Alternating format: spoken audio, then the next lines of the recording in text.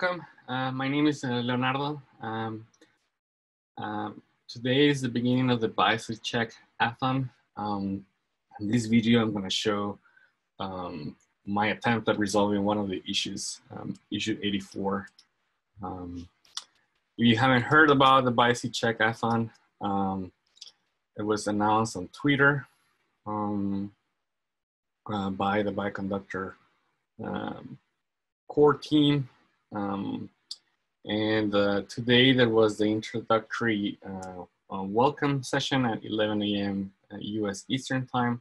There's going to be one more on Friday, I think also at 11 a.m. Eastern time. And on Thursday at noon, there's going to be the Bioconductor Developers Forum dedicated to this topic. I'm just part of the community. I'm not an official member of Bioconductor. So in this tweet, they link to a wiki page where they explain the main ideas of this BiocCheck-a-thon, and they have here the link so you can join in the Bioconductor Slack workspace and communicate with other people. One of the issues that I just made after that introductory section is issue 84.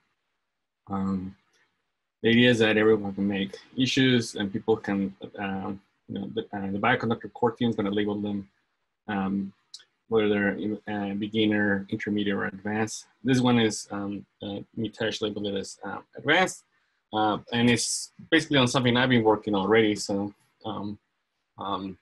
so that's why I want to do it myself. Okay. So how do you actually do this, right? So you first need to clone the repository. So I'm gonna open this in a new tab. I'm at github.com/bioconductor/BiocCheck. I'm gonna fork the repository. Fork it. Oh, looks like I already forked it. Okay. I want to fork it into my own GitHub account. I need to download this clone to my computer. So let's go to,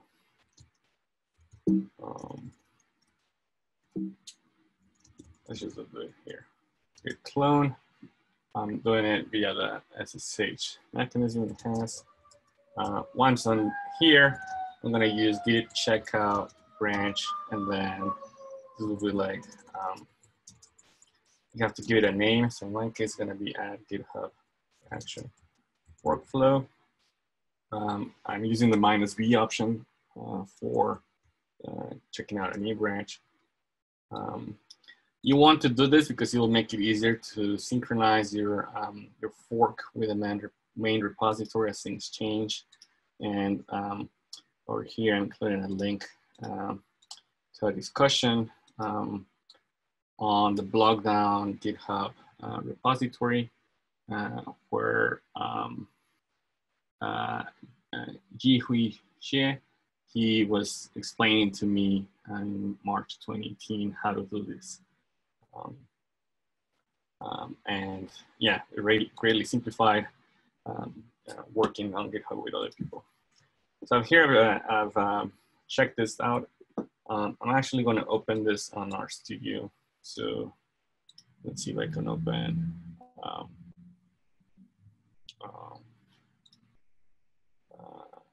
files here. There's no R project file. So maybe I'll just create a new project. Let me say new project over here. I'm going to say existing directory. It's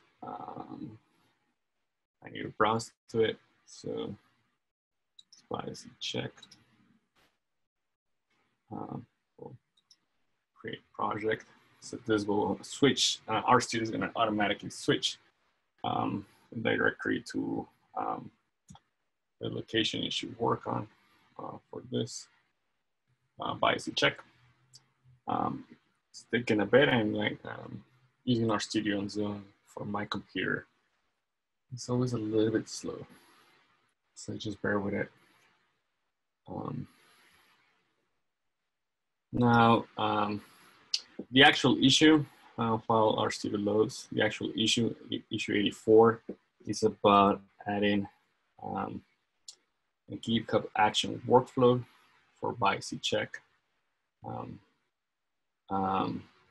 And you can do this already through what I was working on before, which is this BiocCheck package that has a function for doing so. Now I want to edit the workflow, so I want to make it a little bit more simple. So I want it to run on Mac or Windows. And then I also, this particular R package uses RUnit instead of test.dat for tests. So I need to, this is the first time I'm doing this, I need to figure out how to actually show those test results. Okay, and so at the same time, I was suggesting that idea. Luke Zapier on the Bioconductor Slack workspace, he suggested basically a very similar thing. And then we started discussing about how to do this. Okay, so looks like we're loaded here. So let's see if I can run this. I might need to, I'm just setting up my, actually, let's see. I need to install from GitHub BiocCheck this package.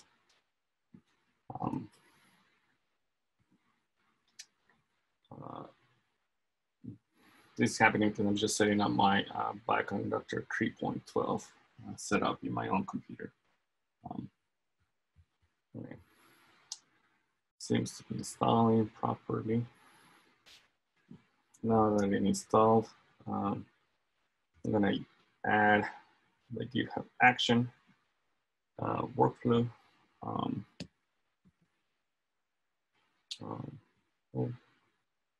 Let's try to refresh this. That created a .github directory. Inside of it, created a workflows directory. And then created this check BiocCheck YAML file. So what I'm going to do is I don't actually want the Mac and Windows tests. So I'm going to delete all of those. Then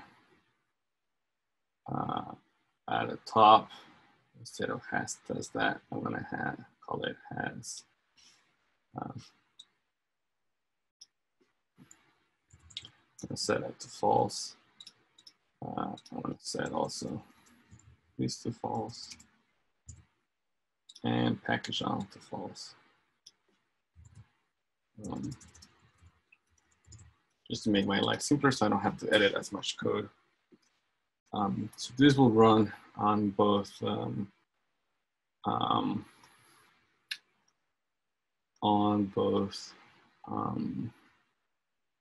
will run automatically on the Bioconductor doctors. So instead of here reveal test.dat details, I'm gonna just copy this and say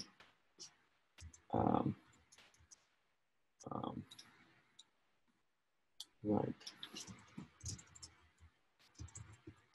run our unit tests. We'll make it run always, and we'll make this be a bit more involved. So we'll actually write some R code. So the shell will be our script 0. That will be our context here. So let's say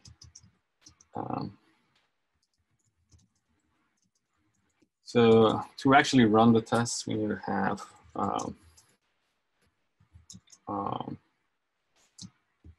BiocCheck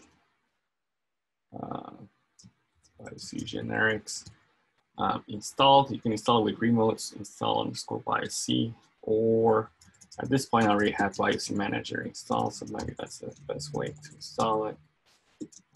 BiocCheck manager, install BiocCheck generics. Once that is installed, then we can run the tests.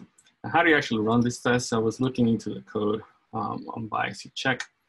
You have a test directory. Inside the test directory, you have a run tests.r script, which I see they're using an unexported function from BiocC generics for running the tests.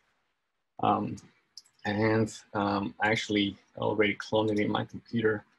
And then I cloned it by going on my desktop, cloning main repo, accessing the directory, opening R, and then you can run the tests with just without specifying any arguments.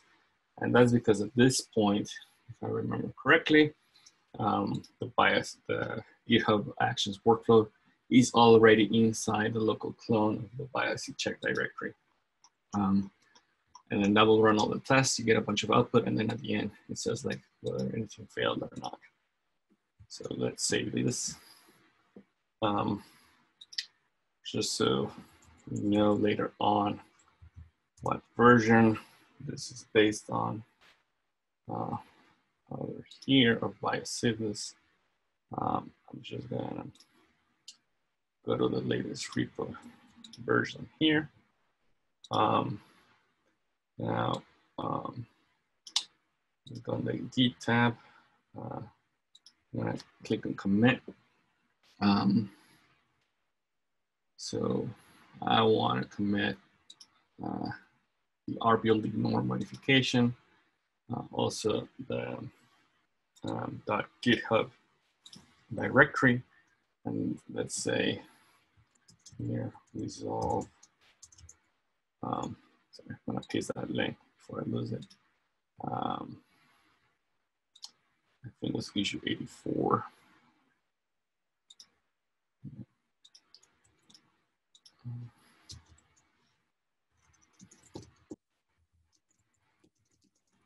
And they asked us to describe it as verbose as possible.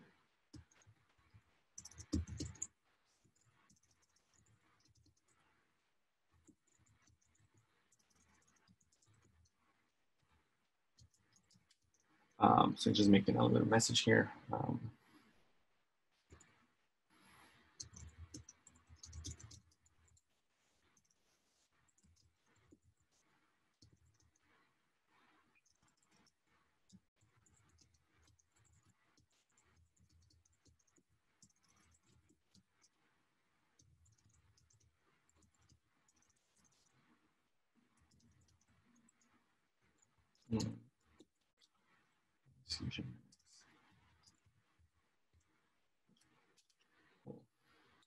So we'll make that commit.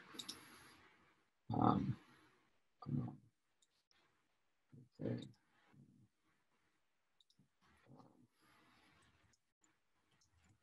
Push it. Well, before pushing, we need to actually set the upstream. So what this did is that now on my clone on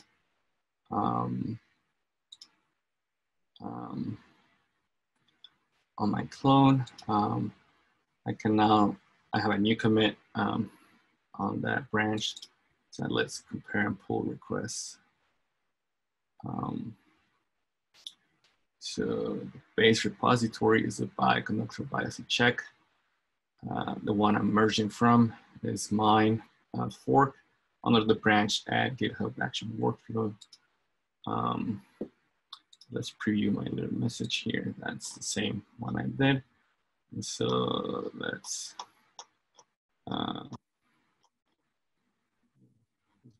okay. So let me just create a pull request. And then at this point, we're back to the bioconductor BiocCheck. There's a pull request here, and it says resolve number 84. If we go back to 84 and I refresh it to issue 84, we'll see that there's a link over here already. And so that's basically the purpose of the hackathon. Cool. Then we'll see, maybe later, they're gonna review my pull request later, and maybe there's stuff I missed that I need to add, but that's how you would try to do these things. Awesome, that's it. Hopefully this video will be helpful to the people participating in the BiocCheck-a-thon. BiocCheck-a-thon or working on BioDoctor later on. Well, see you. Bye.